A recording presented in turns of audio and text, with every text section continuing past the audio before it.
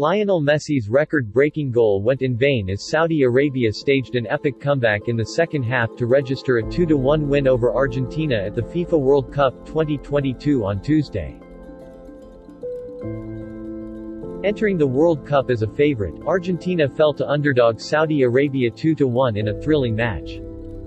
The loss ended Argentina's 36-match unbeaten streak. Argentina, who are now the bottom team in Group C, had not lost since falling to Brazil in the 2019 Copa América. With no margin for error, the loss leaves Argentina's fate hinging on the final two games of the group. Mexico and Poland, the other two teams in the group, drew 0-0 in their first match on Tuesday. The South American side next faces Mexico on November 27, and then takes on Poland on December 1.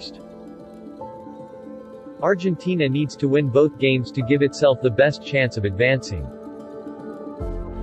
2 wins would put it at 6 points, which could ensure a top spot depending on other results.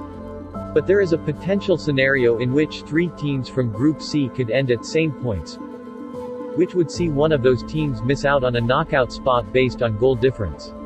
It means Argentina needs to outscore Mexico and Poland heavily to boost its qualification chances. Losing to either Mexico or Poland would almost end Argentina's hopes of making it to the knockouts. This is the 6th time Argentina has lost its opening fixture in the World Cup.